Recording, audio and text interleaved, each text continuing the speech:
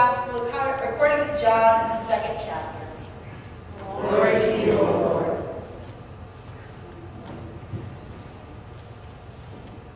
On the 3rd day, there was a wedding in Cana of Galilee, and the mother of Jesus was there. Jesus and his disciples had been invited to the wedding. And when the wine gave out, the mother of Jesus said to him, "They have no wine." And Jesus said to her, "Woman, what concern of that is that to you and me? My hour has not yet come." His mother said to the servants, "Do whatever he tells you."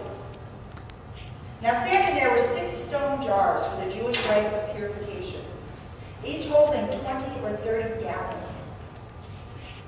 Jesus said to them, "Fill the jars with water." And they filled them to the brim. And he said to them, "Now draw some out and take it to the chief steward." So they took it.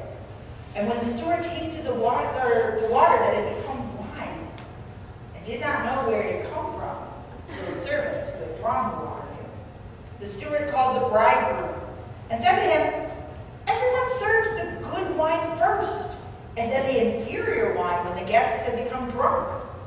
But you have kept the good wine until now." Jesus did this, the first of his sons, in Cana of Galilee, and revealed his glory, and his disciples believed in him. The Gospel of our Lord. Praise to you, O Christ. Please be seated.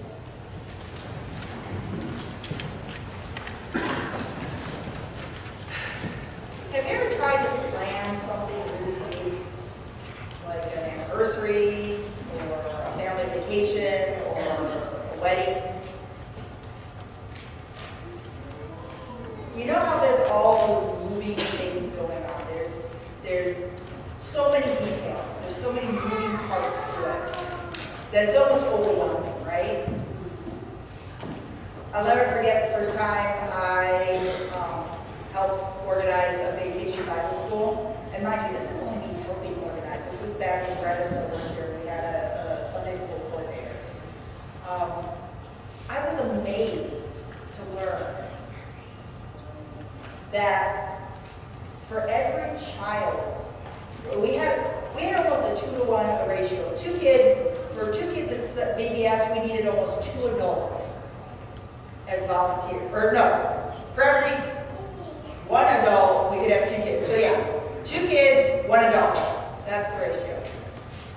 I was amazed.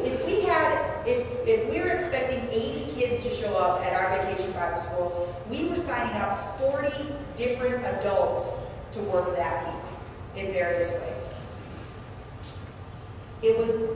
It blew my mind. I couldn't, I was like, wow. And what was so cool was all these different people were coming together and doing all these things and sharing all these gifts, and it was really awesome. Now, I stand before you today to say that when I started ministry 6.5 years ago, I was stupid. I was, thank you. I laughed at it. Somebody else would too. Thank you. Good job. I didn't know any better. I thought I needed to be able to run games and do Bible study and organize snacks. I thought I needed to be able to lead mission projects and make sure that the decorations were all taped up on the wall and get everything organized and everything going. I thought I had to do it all. And you know what happens when you do that? You run out of wine. You do. Because that's not the way God made us. I was at a youth conference yesterday, and it was really fabulous. It was called Recharge. And what was unique about it was an interdenominational, that's a 10-letter word, event. And as I was there, as I was, sitting with, some of my peers that I knew very well from other things, some that I never knew before, some that I agreed with, some that I didn't, it was really very cool to see how God was working in the lives of all these different people in all these different ways. Reaching out to touch the lives of of people that I couldn't reach. And there was something really reassuring about that, because it reminded me of something that we all need to be reminded of, that we're not in it alone. One of the things that the keynote speaker, Tyler McLaurin, said was, American individualism is killing the church. And he's right. It's actually doing more than killing the church. It's actually killing us as well. We have this concept in our head of what of being everything to everyone. We are all expecting ourselves to be Renaissance men and women and be able to do everything.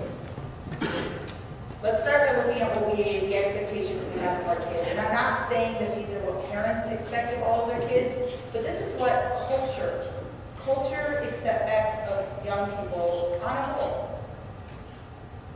We expect our kids to go to school for 8 or more hours a day, and then go home and do several hours of homework.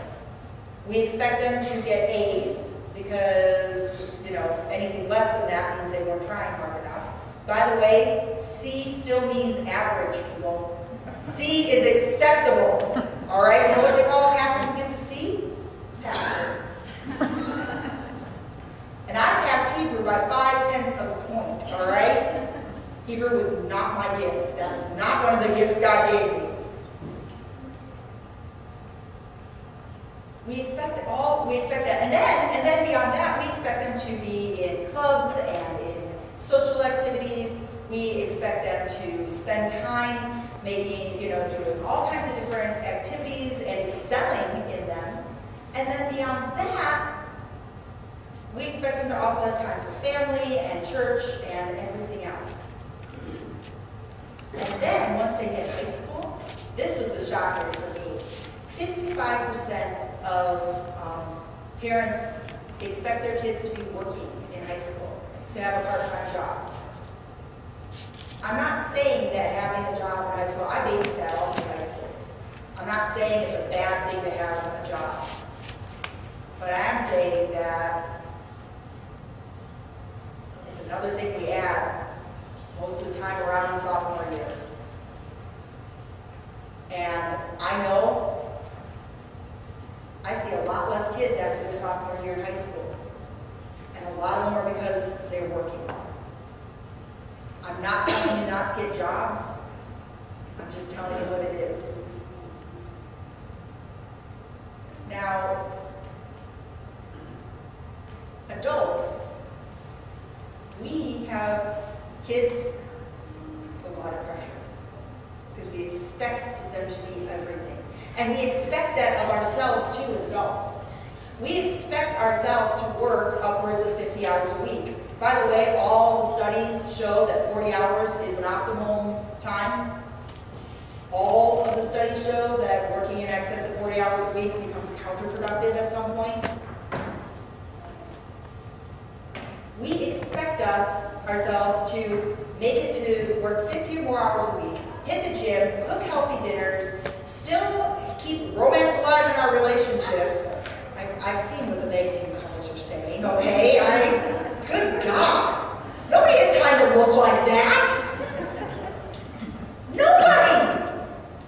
All right? And then add the spiritual and all that development on top of it, and it's no wonder, because we expect ourselves to be able to do all things for all kinds of things. God didn't make us that way. That's not what church is. Church, we would be little islands of ourselves if we could do everything. But that's not what church is. Church is all kinds of people with all kinds of gifts coming together so that you don't have to be everything for everyone. All right? Trust me, you do not want me to be the person running the kitchen for, a dinner. All right? I'm good at following directions. Haley's laughing because she remembers the macaroni incident. All right? Ask any of the youth about the macaroni incident and you will know why I'm not supposed to be in charge. I still maintain it was good. It just had more cheese than macaroni. I haven't seen a problem with that personally. But the idea that we're supposed to be able to do all things, guess what? Catching mice is not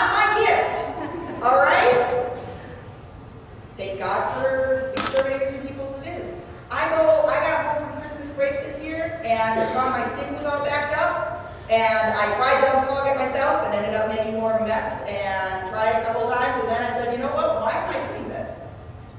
And I called my landlord, and he took one look, and he called the plumber. And the plumber fixed it. I don't need to spend that time and energy doing that, and you don't have to be all things for all people. I am not the person you call if you want directions. I ended up in Evelyn trying to get to Brainerd. Thank you. I find that hilarious. All right? Honest to God, I did an entire tour of the Northeastern Minnesota Synod trying to get to Brainerd. It was terrible. I am the person you call if you want a really awesome spreadsheet and all your data charted out and mapped, and you want to see the trends for the last 4 years, because I love it. I'm the person you call if you want a great PowerPoint, or if you want to play Stump the Pastor, because I love it when people ask me questions and I don't know the answers, and I say, let's talk about that. Those are my gifts. And it's okay that I'm not good at everything. And it's okay that you're not good at everything. Because God didn't make us to be that. God made us to be community, one body of Christ, with many gifts. Find that gift that you're passionate about. And let go of some of the stuff that maybe is not your strength. And maybe someone else has a talent or a gift for that. Share God's love in the way that God made you to share it. And that's the beautiful thing about our readings today. Is that it takes all of us.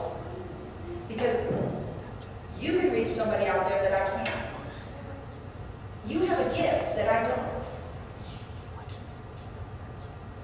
And it's only when we all work together that we're all the body of Christ, and we all value each other's gifts, instead of trying to compete to say, well, I'm just as good at this as you are.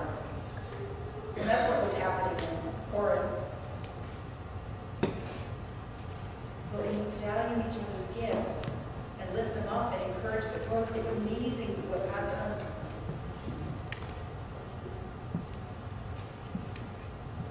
The wine runs out when you try to do it. And I love Mary in this text, because Mary shows us the faith that I hope I have someday. It never even crosses her mind that Jesus isn't going to do something about the problem. Jesus says, why am I going to be concerned with that? And Mary just looks at the servants and says, do what he tells you. He's going to fix it. We come back here every week because we are empty by a world that tells us we have to be all things to all people at all times. And we need to come back to the table and back to this room, and we need to be surrounded and loved and embraced by each other and say, it's okay that you're not perfect.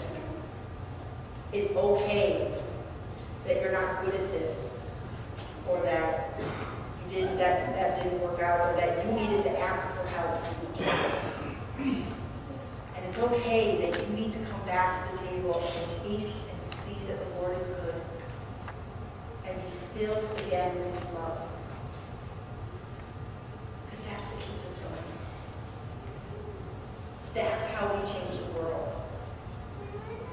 That's how the body of Christ works. And it's not just us here, St. Andrew's body of Christ, but the body of Christ everywhere. The body of Christ is humanity. And it's all those gifts being used for the good and the betterment of others. Celebrate each other's gifts. Celebrate your own. Honor the things that aren't your gifts. And help each other. Live and love and learn and know that you don't have to do it all. Because you're not alone. God didn't make us to be alone. We're in it together.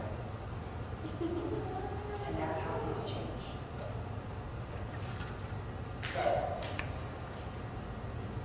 taste and see. Be filled. Go forth.